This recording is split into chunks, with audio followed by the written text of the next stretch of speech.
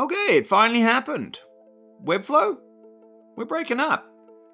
In this video, I'm going to go over my replacement tech stack on what I use on my clients' websites, from everything from more complicated JavaScript frameworks through to a no-code replacement.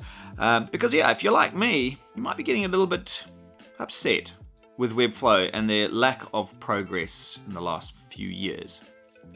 And yeah, stick around and let's go through it. Okay, so for me, one of the main sticking points with Webflow is they seem to be chasing the dollars, which is fine, they're a business to do that, but there doesn't seem to be much development or change or keeping up with the competitors. And if you're like me, you are exposed to a number of different brands, different clients, different ways of working, different tools, different frameworks, and every single day there's something new coming on the market. So yeah, and when you start to experience it, you realize how outdated some of the ways of working really is. And when you have a system like Webflow, which obviously do very well in certain types of websites, but as soon as you start pushing outside of that boundaries or outside of the technical functionality within it, then things get a bit clunky and it becomes a bit harder. E-commerce, for example, or let's say web applications or whatever it is on the lines of that, you have to hack around it. And what I'm talking about here is simple quality of life stuff. So yes, they are investing heavily in things like optimize and, you know, more enterprise grade solutions and testing and all that different types of stuff, which is fine, but that doesn't really translate into the developer experience. And what I'm talking about here is simple things like having an ability to have a utility-based class system. So yes, you can utilize and you can hack around this with something like FinSuite's client first, but that creates a really heavy DOM and, you know, lots of different divs and stuff like that and nesting just to create some form of utility framework. Whereas then you start looking at JavaScript frameworks where you're using Tailwind CSS, or you are even using a WordPress page builder like Bricks. You're able to add and remove classes independently of one another. Whereas in Webflow, if you create a combo class, at some point, you go and edit that combo class, it's going to cause havoc. You can't just go back to the first class and edit that or remove it. And stuff like that is actually becoming quite frustrating. And when I start working within Webflow, I find I really miss those other technologies and just that simple quality of life stuff. And it seems like they've lost track of that. And it feels like to me as well, like any form of more advanced functionality, you're having to bolt on. You're having to either use a third-party system or you're having to hack around the DOM utilizing FinSuite's JavaScript solutions, which should be native. But then you are adding in extra computational time just to kind of hack around the limitations of a platform, which is just insane. You know, give us more nested collections, for example, or don't limit them. This type of stuff just creates friction, and then you have to worry about the number of items that you can have, or whatever it is on the lines of that. When you are outside of the framework, when you're in WordPress, or if you're in, you know, Nuxt or Next.js or Astro or whatever on the lines of that, or a full headless solution, you have none of these limitations. And so I'm just finding that Webflow is just becoming this ball and chain, which is trying to absorb money out from my clients and myself without really having the flexibility or the requirements from my end, what I would like to get out of the platform. And so yeah, so it's become a bit of a pain in the butt. Right, so what is my recommendation? So as I was saying, I work with lots of different brands and different clients, and they all have different functionality and technical requirements. So yeah, I tend to get three different types of clients. I have the more complicated, more enterprise types of clients, which are requiring a lot more API integrations, very customized experiences. They may be integrating with multiple different systems. And my absolute favorite framework for working within this is Nuxt.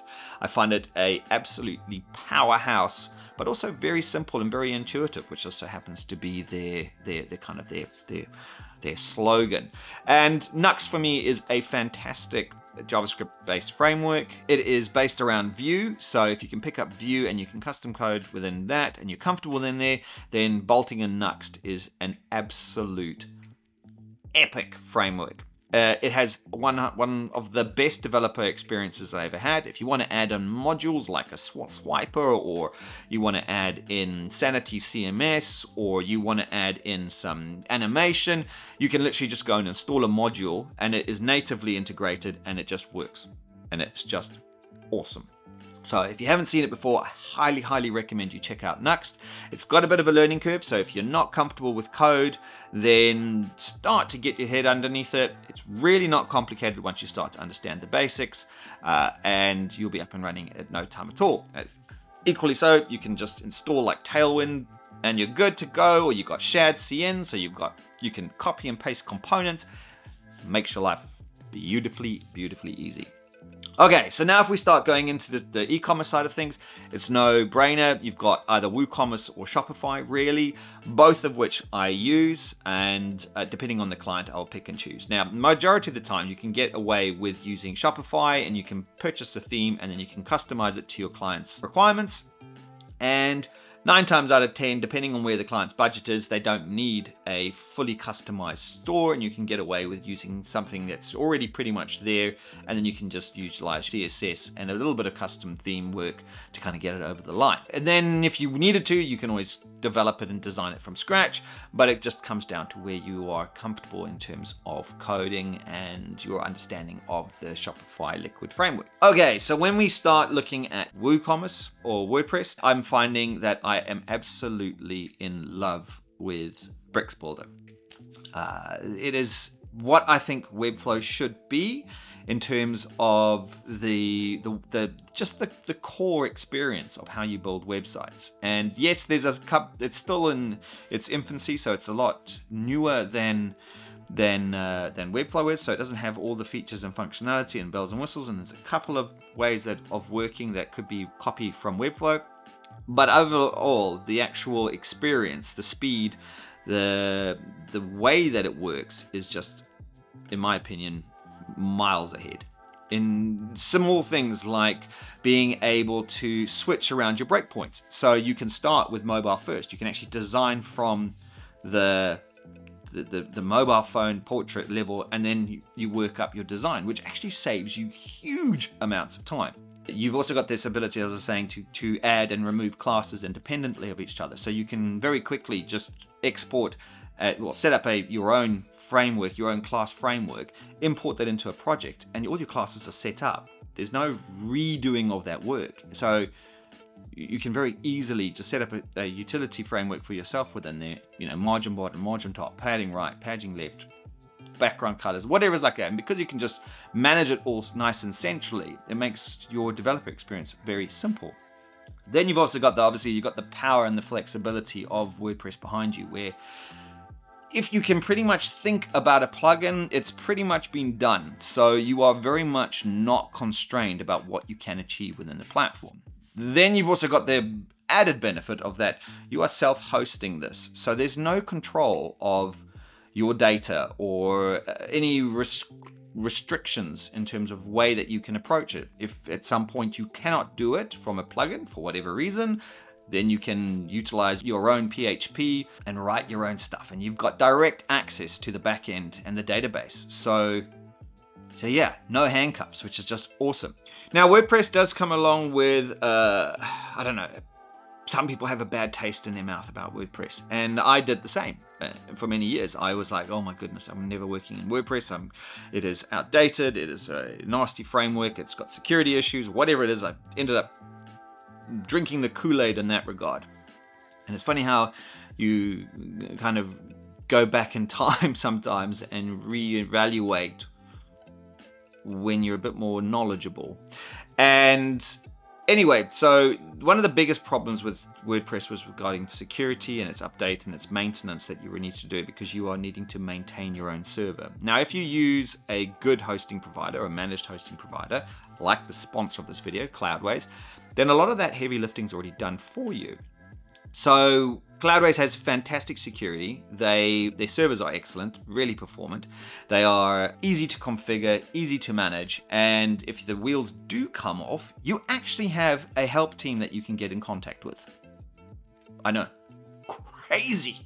But yeah, Cloudways is a fantastic hosting provider, and their technical support is absolutely fantastic, and I highly, highly recommend them. So yeah, I know it's been a bit of a moan at Webflow, but quite frankly, when you start to look at different ways of working, you actually find that there's some pretty big glaring holes. And that really comes down to flexibility.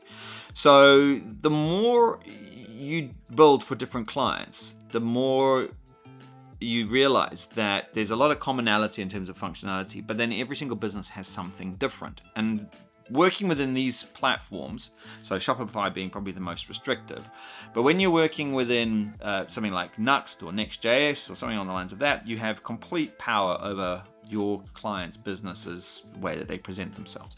And then if you are not comfortable with that type of framework, you've still got the ability to fall back on something like Bricks in order to be able to push out a absolute fantastic product faster, more performant, and with more functionality. It's a no-brainer, really, if you think about it. Anyway, that's the video. I know it's been a short and sweet, and yeah, catch you later. Bye.